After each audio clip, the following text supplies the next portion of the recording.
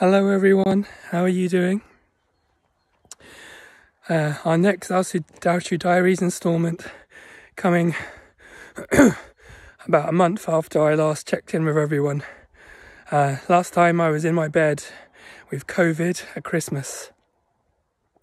Thankfully, that lasted about a week and I was able to get back up, get back into it. And now I'm not in Oxford, UK, I'm in Spain.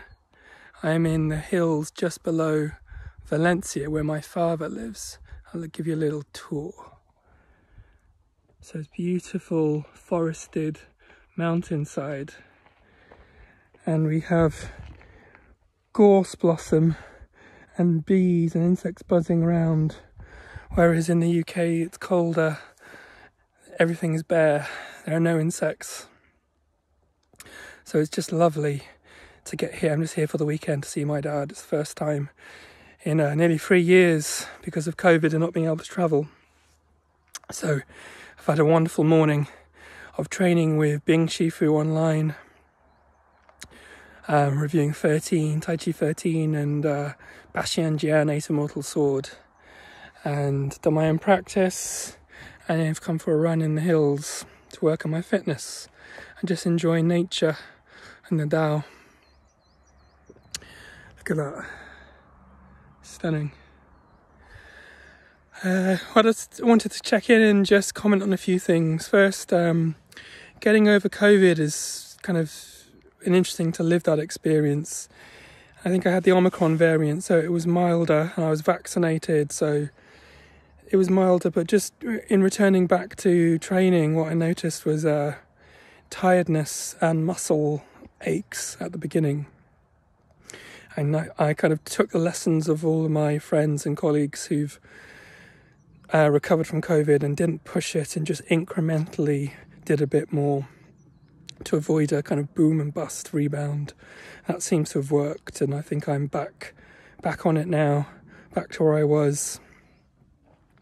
So that's interesting, just not only the kind of fitness and the physicality of our Gong Fu practices, but the lessons of patience, softness, yin principles, Wu Wei, the kind of non-contrived, reflexive responding to the conditions. I needed to roll with my recovery and not push it. So that was really interesting. And it's done me well, and I'm back. And so China, here we are in 2022, end of January. We're supposed to go. Sorry, not in end of January. I'm a week ahead of myself. We're in February. It's the 5th of February. And so kind of 7 months till we're scheduled to go to China. Can we go? Will foreigners get let in this year? A range of opinions are about. So the Beijing Winter Olympics started yesterday, opening ceremony. And one school of thought from many Chinese people is that once the Winter Olympics pass, the Northern Hemisphere heats up with the approaching of summer, China will open again to foreigners. That's the hopeful view. And my Shifu, Bing Shifu, is hopeful that we can still get to him in September. The other view is that it's not going to happen this year. I've also had a view that President Xi Jinping there's going to be new elections in November, so they're not going to alter the balance and let the world into China until he's re-elected to November. So a lot of people are thinking more conservatively about next year. If we don't get to go till next year, that's okay. There'll be some positives, maybe some more of our students in the UK can join us. But this is 10 years now, 10 years since I was last in Wudang training with Bing Shifu in Wulongong.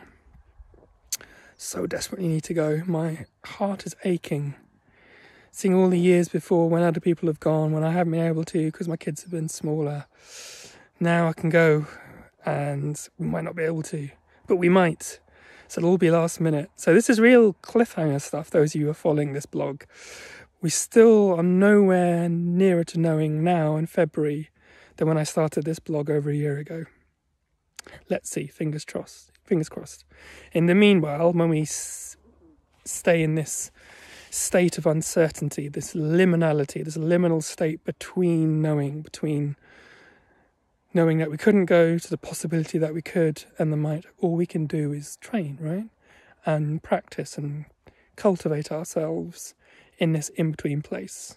Very much a holy and revered state of being in Taoism particularly, that state of flux and change. So we just have to sit in it, flow in it. In the meantime, got some things to keep us going along the way. Our own weekly training, our workshops back in Oxford, back in nature there in the woods as the seasons change.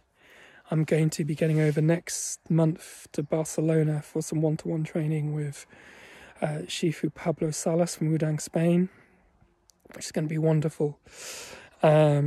So some things to keep us going. And in the meantime, we'll wait and see. Thanks as ever for connecting with us, joining in to the blog.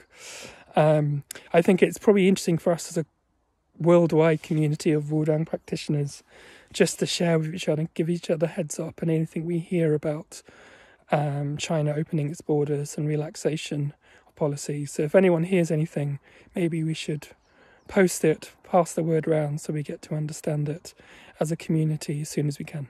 Take care, everyone. Bye-bye.